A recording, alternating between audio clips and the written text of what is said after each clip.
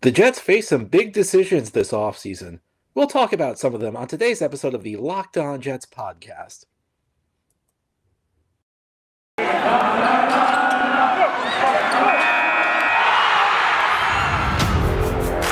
You are Locked On Jets, your daily New York Jets podcast.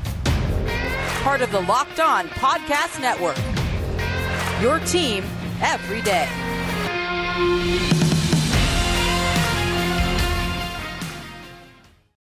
Welcome. This is the Locked On Jets podcast for Thursday, February 10th, 2022. I'm your host, John B. from GangGreenNation.com, and today our episode is brought to you by Get Upside. Just download the free Get Upside app and use promo code TOUCHDOWN to get 25 cents per gallon or more cash back on your first tank. Thank you so much for making this show your first listen every day and now perhaps your first watch. Locked On Jets is free and available on all platforms, and that includes YouTube. So if you like what you see or hear, click the subscribe button and you'll never miss an episode. And if you're watching on YouTube and like the show, give this episode a thumbs up. It will help other Jets fans find it. On today's show, I'm going to talk about some big decisions the Jets front office needs to make this offseason. Now, by no means are these the only decisions the Jets will face, but these are important things, and they may show you where some of the priorities lie as they try to rebuild this roster. And I'm going to begin by talking about what I think the big goal will reveal itself to be this offseason, because I think the Jets could go in one of two directions. They could either say our major goal is to develop Zach Wilson, or our major goal is to build a winning team. And these are not necessarily mutually exclusive. I think there's a degree of overlap here, but let me explain what I mean. The Jets obviously need a lot of work on the defensive side of the ball. One of the worst defenses in the NFL last year. You could argue it was the worst defense in the NFL. However, they also need to develop a young quarterback. And this young quarterback had a tough rookie season, and they need to give him as much support as possible.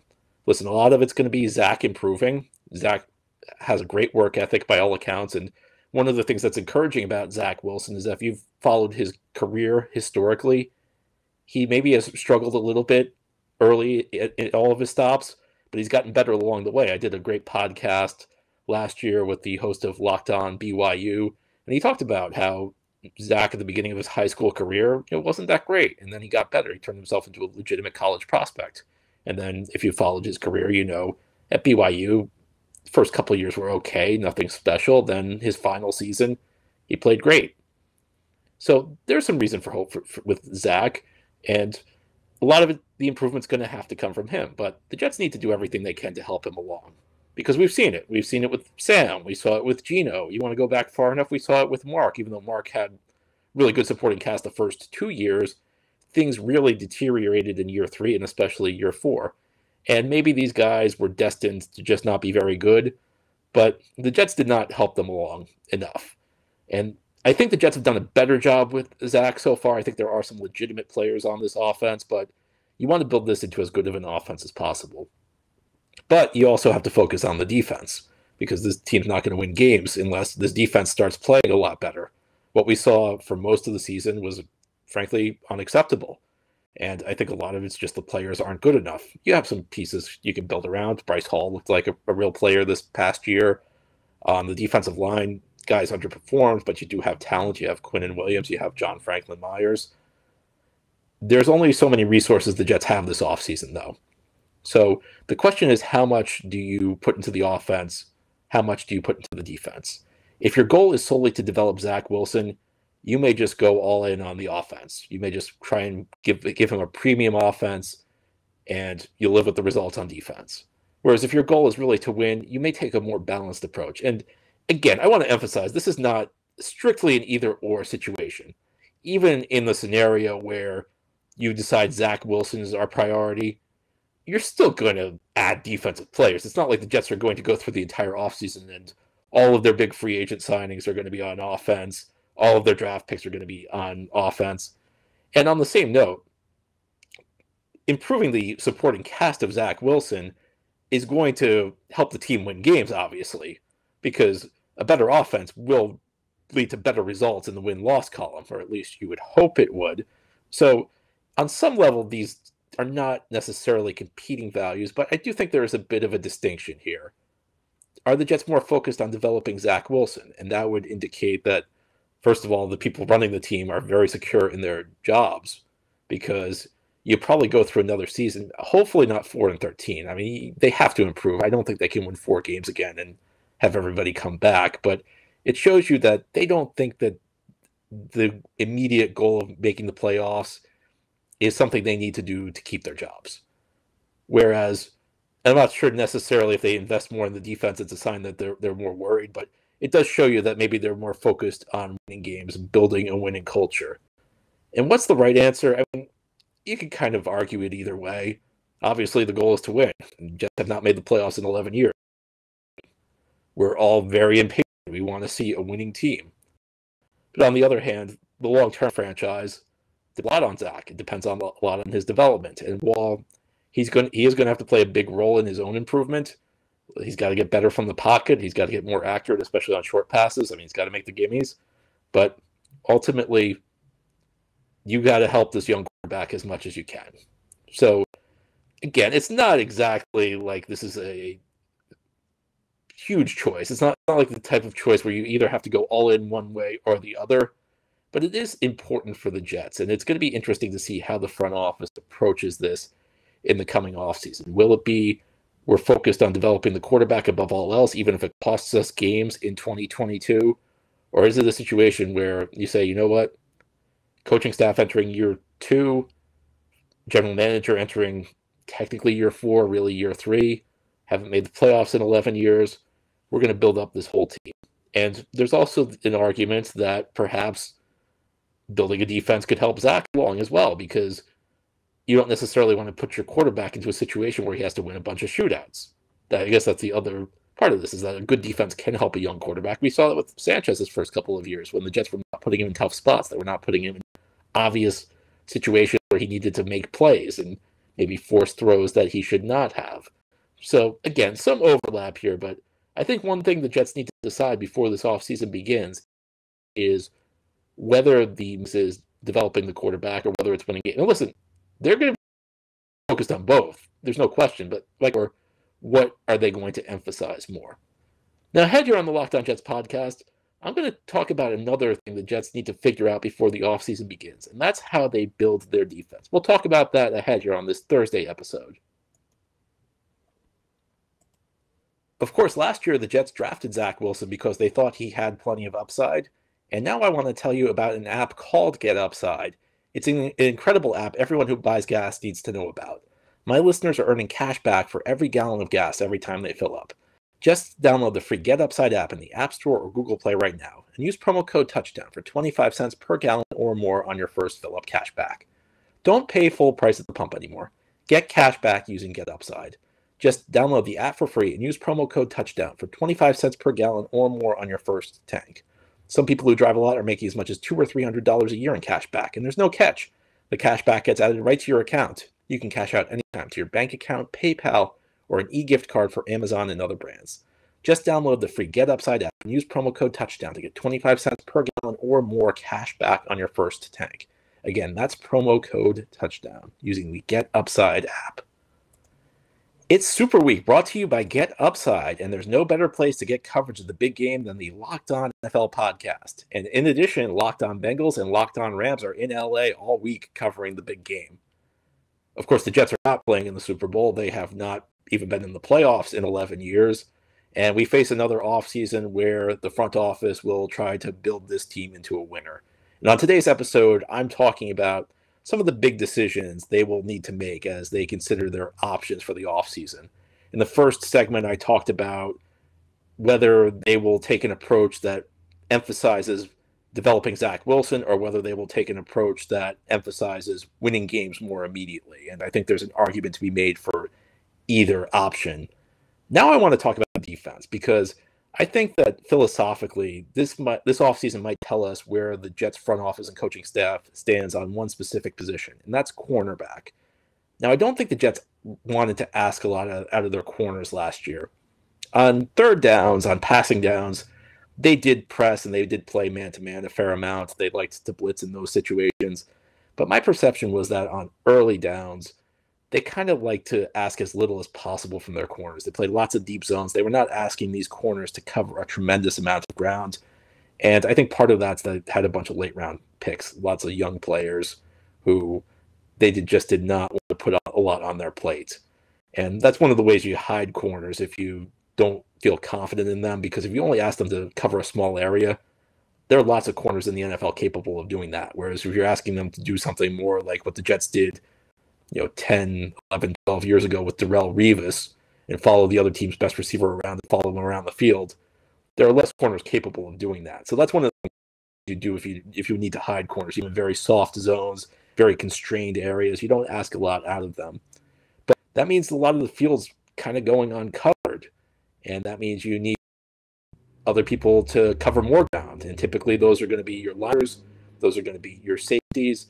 I think this offseason will be interesting. It'll kind of tell us where the Jets stand at the corner position, or at least what they think about the corner position as they build this team. Are they going to make more of an investment at the position and ask more out of them? Or are they going to continue to try and develop guys? And Robert Saleh's history may give us some sort of answer to that, because in San Francisco, they invested heavily on the defensive line. They did not invest so heavily at corner. And it could be a situation where they think they can coach guys up. It may be a situation where they think they can eventually improve these corners and get them to a point where they can handle more. But it also might be a situation where they just philosophically believe that they don't want to invest at corner. And there's a plausible argument for that, because if you're investing more at linebacker and safety and asking more out of linebacker and safety than your typical team, well, linebacker and safeties cost less on the open market than corners. So it could be a spot where you save money, where you say, we're not going to ask our corners to cover a lot of ground. We'll just invest more than linebackers and safeties, and we'll save a little bit of money that way. So it's definitely one way you can do it, but there are trade-offs there. And I think if you look at this defensive line, there's one big question right now above all others. And that's what happens. That's what will happen with John Franklin Myers. Because Franklin Myers played a lot on the edge this year, played a lot of defensive end in the Jets' even fronts, their four-man fronts. If you look at his skill set, he may be better equipped inside at defensive tackle. But I think part of the reason he played at defensive end this year was, well, first of all, I think it was just the talent of the roster. You had Carl Lawson hurt. You did not have a lot of talent on the edge, so maybe they moved him outside for that reason. But beyond that, I think there was another thing that came into play here, is that if you're having linebackers cover this extra ground, if you want safeties to be speedy, and I think especially more at the linebacker, but also to a certain extent at the safety position, you're probably going to have smaller guys who are faster, who are not going to be as adept at shedding blocks. So that means you need the defensive line to protect them. And I think the Jets maybe put Franklin Myers at defensive end more this year because he's a pretty big defensive end. So they wanted to get as big as possible on the defensive line to maybe help protect the linebackers. And quite frankly, it really did not work that well. I think you saw the way the defense played, and I think there was some underachieving on the defensive line through the season. But if you want to get back to a point where you can move Franklin Myers inside and have maybe a more conventional edge rusher across from Carl Lawson this season, and have a four-man line of Lawson and Quinnen Williams and Franklin Myers, and then, again, a more conventional edge rusher, then maybe you need to ask your corners to cover a little bit more ground. Because if your corners can cover a little bit more ground, that means your linebackers need to cover less ground. It means maybe they can get a little bit bigger. C.J. Mosley came in. He tried to play faster this year. The results were kind of up and down. So it makes, it could make the whole defense better if they invest a little bit more at the linebacker position. It's not clear how they want to do it, though. I think that, again, there's a plausible argument either way on this. I don't think that there's necessarily a quote-unquote right answer or a quote-unquote wrong answer. It's more of a philosophical thing. I would probably lean more towards emphasizing the corner position. I think in today's NFL, if you have guys who can cover, it opens up a lot on your defense. If you have guys who can cover one-on-one, you feel lots better about sending blitzes, especially on passing downs like the Jets like to do. I can see either argument, though. And part of it will come into how good can Bryce Hall get. I think most people would agree Bryce Hall is part of the solution going forward. is he the type of guy you can count on to cover the other team's best receiver? That's not entirely clear yet. So that's something that could come into play. And it goes back to the question of coaching. I talked about San Francisco earlier in Robert Sala's career. He had an entry-level job with the Seattle Seahawks, and that was right as the Legion of Boom was rising. And Pete Carroll built a tremendous group of corners around a bunch of late-round picks. You had Richard Sherman, you had Byron Maxwell, Jeremy Lane. And then in addition to that, not a late-round pick, but a guy they signed from the CFL in Brandon Browner. And they were just able to coach those guys up. And slowly over time, they were able to ask more out of those corners. And you actually kind of saw an adjustment over time there where early in Carroll's tenure in Seattle, they also put a guy who was kind of similar to, not entirely similar to Franklin Myers, but they kind of went big on the defensive line early in Carroll's tenure. And then as the Legion of Boom started to rise, they were able to move to a more conventional four-man defensive line with two kind of conventional edge rushers. It'll be interesting to see how they approach this. So a couple things to look out for, but ultimately I think there's one philosophical question is how much do you value corners? And that will tell you a lot about how the Jets build the rest of this defense for the reasons I just mentioned. Now, ahead here on the Locked On Jets podcast, there's one more question that we're going to talk about. The Jets will need to answer it this offseason. I think the answer for this one is pretty obvious, though, but we'll see what you think ahead here on the show. The Super Bowl is almost here, and BetOnline has you covered with more props, odds, and lines than ever before as football continues its march to the big game. BetOnline.net remains the best spot for all your sports scores, podcasts, and news this season. And it's not just football. BetOnline has up-to-the-minute info on pro and college hoops, NHL, boxing, and UFC, along with real-time updates of current games. So once Sunday passes and the NFL season's over, you can continue to go to BetOnline. Don't wait to take advantage of all the new amazing offers available for 2022. BetOnline, where the game starts. This is the Locked On Jets podcast on this Thursday, talking about some big questions the Jets front office faces this offseason. Now, I've talked about whether their focus is going to be around building around Zach Wilson or whether it's going to be on building a more complete team. We've talked about how they address cornerback and how that could impact the way the rest of the roster is built. This last question, I think, has a pretty obvious answer, and that's whether or not they pick up Quinnen Williams' fifth-year option. Now, in the NFL, first-round draft picks, and some of you will know this, so I apologize if we're going over something you know already, but in the NFL, first-round draft picks get a 4-year contract, but the team also gets an option for a fifth year. The catch is the team has to decide whether or not to pick up that option after the player's third season. So Quinnen Williams just completed his third season. This offseason, the Jets need to figure out whether they're going to pick up his fifth-year option. Now, in the past, the fifth-year option was done differently than it will be this year. The rules just changed this year. It used to be the amount you got paid used to be based on where you were drafted. So a top 10 pick had a fifth-year option that was much higher than picks 11 through 32. Now there's a formula that's based more on performance. There's one level you get if you go to multiple Pro Bowls. It costs a little bit less if you've only gone to one Pro Bowl. It costs a little bit less if you've never been to a Pro Bowl, but you've played a lot of snaps. And then there's a level even below that, which is essentially you haven't played a lot of snaps and you haven't made a Pro Bowl. And that's actually the level Quinnen Williams falls at right now because he's had a lot of injuries. So he's missed a lot of playing time during his career, and he's yet to go to a Pro Bowl. So overthecap.com ran some projections, and they estimate that Quinnen Williams' fifth-year option is going to be about $10.2 million. And that will be fully guaranteed. And this is another rule change. It used to not be guaranteed. You could cut the player and there'd be no dead money. The fifth-year option is now fully guaranteed when you pick it up.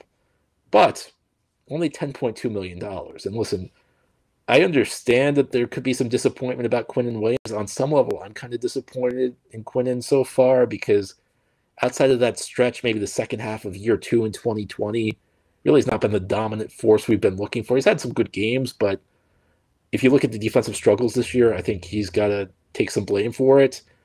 I don't think he's a bad player, though. I think he's a good player. I think he's a quality starter. Maybe he's not what everybody was hoping for with pick number 3 overall in 2019, but I don't think you can say he's a weakness, despite the disappointment.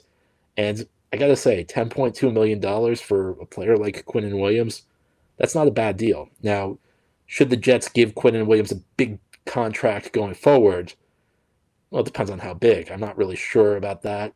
Should they be negotiating a extension this offseason? Again, it depends on what he's asking for. But to keep him around one more year at $10.2 million seems like almost a bargain, especially in the market the NFL's in right now. You're going to see the cap go up this year. I mean, over the next few years, the cap's going to go up a lot because the NFL's new TV contract's about to begin, and it's going to roughly double the revenues the league made from the previous contract. So you're going to see the cap go very high. And the cap is based on the revenues the league makes. So their number one revenue source is the TV deal. And that's about to double in value. So you can imagine how much the cap's about to go up. So with that in mind, $10.2 million for Quinnen Williams for one more year seems like a pretty good deal. What happens with Quinnen long term? That's more of an open question, but I think that this is a pretty obvious situation where you pick it up, even though it's now guaranteed. It did not used to be guaranteed, but it's a pretty affordable deal, I think, for the Jets. The whole point of the fifth-year option was they were trying to make it relatively affordable for teams to keep a first-round pick for another year, and I think in the Jets' case, this is a deal that really would make sense. Anyway, that's all for our show today. Thank you for listening, and thank you for watching. This has been the Locked On Jets podcast. It's part of the Locked On Podcast Network. As always, if you like the show, subscribe to it, leave it a 5-star review if you're listening on a podcast source, and give this episode a thumbs up if you're watching on YouTube. Have a great Thursday, everybody. We'll be back tomorrow to close out the week.